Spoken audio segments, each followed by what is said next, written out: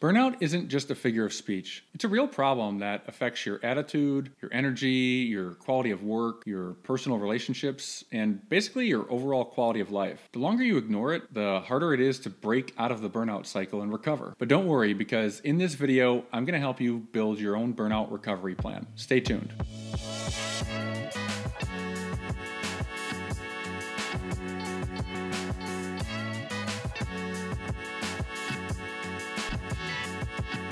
Before I begin, you're probably wondering, who is this guy and why should I listen to him? I'm Doug Howard. I'm a licensed structural engineer and engineering manager, and I started this YouTube channel to serve my biggest passion, which is helping engineers like you develop all the non-engineering skills needed to elevate your life personally and professionally. I release a new episode every week, so if you're an engineer who wants to put your career on an accelerated path, then go ahead and hit that subscribe button. By the end of today's episode, you're going to build a simple burnout recovery plan that you can begin putting into action today. But I want to start by explaining what burnout actually is and why it happens, so that you can understand the whys behind each step that we go over in the recovery plan. The scary thing with burnout is that it's difficult to describe, but according to a Deloitte survey, 3 out of 4 people say that they've experienced burnout in their current job. That's a pretty alarming statistic when you consider that burnout technically isn't really considered to be a diagnosable medical condition. The APA Dictionary of Psychology defines burnout as physical, emotional, or mental exhaustion, accompanied by decreased motivation, lowered performance, and negative attitudes towards oneself and others.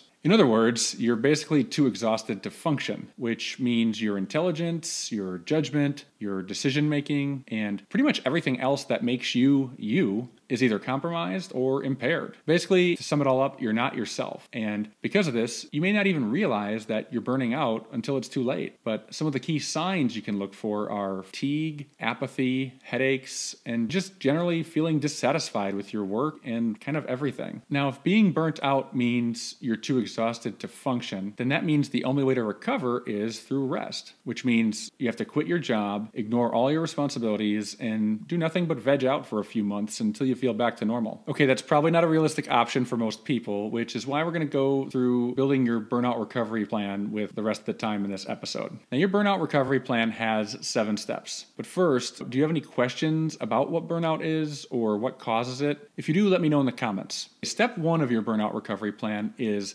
tightening up your routine. There's a good chance your current schedule and routine aren't giving you everything you need to recover from burnout. The main purpose of schedules and routines is to create a framework for making things predictable and reducing the amount of decisions that you have to make every day. This is important because making a decision in the moment requires a lot more energy and discipline than making a decision in advance. And this goes for all types of decisions, even little ones like choosing which clothes you're going to wear in the morning. When your schedule falls out of whack, it can create decision fatigue. You can alleviate this by creating a schedule that pre-makes as many decisions as possible while giving you everything you need to recover. I'm going to make it easy for you to do this by building your burnout recovery plan into your new schedule as we walk through steps 2 through 7. The second step of your burnout recovery plan is cancel all non-essential activities. You're most likely a very responsible and helpful person who finds it really hard to say no to things. Sometimes you just need a break from it all. So take a look at your calendar and cancel anything that isn't essential or required from you.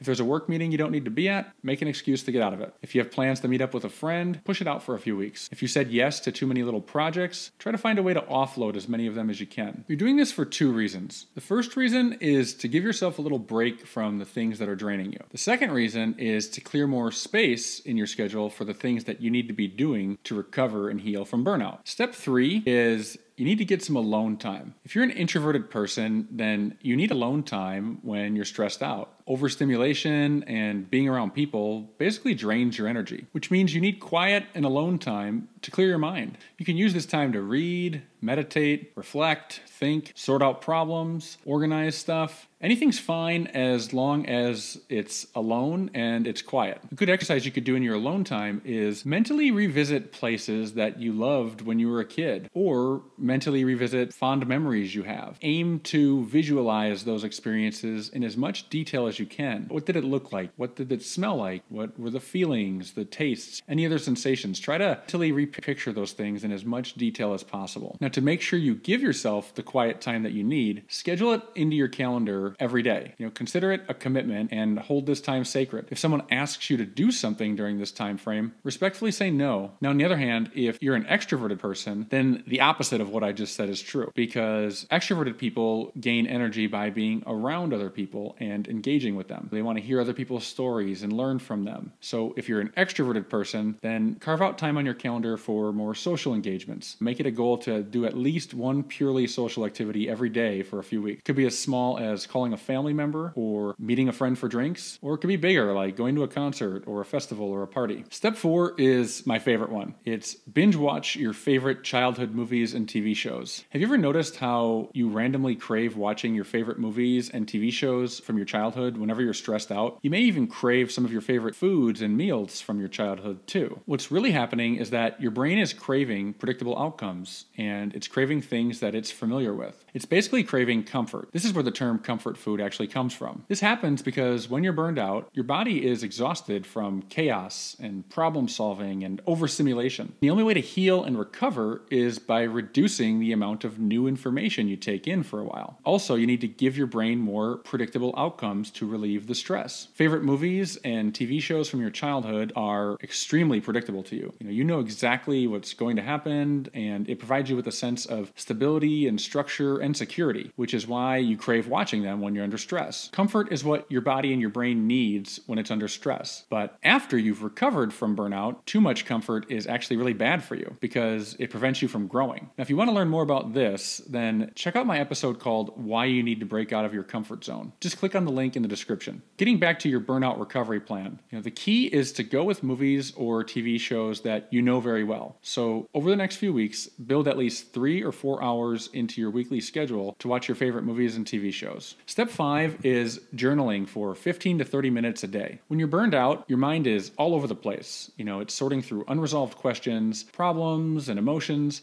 But you can flesh this out through journaling. Every time you're feeling off, whether it's stress, anxiety, anger, or even if you're just feeling a little unsettled, grab a journal and explore what's bothering you. Ask yourself probing questions like, what am I feeling right now? Why do I feel this way? Are these feelings based on facts or assumptions? Keep probing yourself until you get to the bottom of what's causing you to feel this way. Start journaling every day for at least 15 to 30 minutes, and I recommend doing it either first thing in the morning when your head's clear, or about an hour before you go to bed so that you can clear your mind before you go to sleep. Step 6 is exercise at least 4 times per week. So exercise obviously has tons of health benefits, but I'm just going to focus on how exercising helps with burnout in this episode. If you are burned out, odds are you probably don't feel like exercising because you're constantly feeling fatigued and exhausted. The irony is that when you exercise, you actually gain more energy and motivation in every area of your life. I don't mean this figuratively. Exercise is scientifically proven to reduce stress by releasing stress-reducing endorphins into your brain, which also reduces fatigue, and it improves your alertness, your concentration, and it basically enhances your overall cognitive function. So carve out time in your schedule to exercise at least 4 times a week. If you're not someone who exercises regularly, start small. Just go for a walk, a 30-minute walk, or a 1 or 2 mile walk a couple times a week, 4 times a week. Start small and work your way up. Carve out time in your schedule to exercise at least 4 times a week. Quick sidebar, a lot of engineers keep asking me about burnout lately. If you want me to create more episodes related to burnout, let me know by hitting that like button. The 7th and last step in your burnout recovery plan is you need to invest in a new hobby, interest, or activity. Now, you probably have an overwhelming sense of duty to your family, your friends, your community, and maybe even your work. And that makes it really easy for you to become overloaded, and it causes you to ignore your own personal needs, interests, and the issues in your life. But if this goes on for too long, it can be damaging to your health, which is why you need to intentionally invest time in pursuing interests, hobbies, and leisure activities that push you outside of your comfort zone and stimulate your mind and foster growth. But it has to be something that you want to do, something that piques your interest and gets you excited, something that doesn't feel difficult, something that doesn't feel like work. It has to be something that you actually want to do and not something that you have to do. Spend some time brainstorming a new hobby, interest, or activity that piques your interest. Maybe it's a do-it-yourself project or an arts and craft project, or maybe there's a musical instrument you always wanted to learn how to play, or maybe you want to take up learning a new language. Once you've picked something, brainstorm a handful of actionable steps you can take to begin exploring your new interest. Then begin carving out at least an hour or two into your schedule each week so that you can dedicate time to this new hobby or interest or activity. If you're struggling with burnout, please put this burnout recovery plan into action soon. Get started today if possible, because the longer you wait, the harder it will be to break out of the burnout cycle. I know from experience. Speaking of my experience, I think this burnout plan is pretty complete. I used this to recover from burnout a while ago, but I want to know if you have any other suggestions for how you've recovered from burnout. Please share your thoughts in the comments. Your suggestion might be the exact solution someone needs.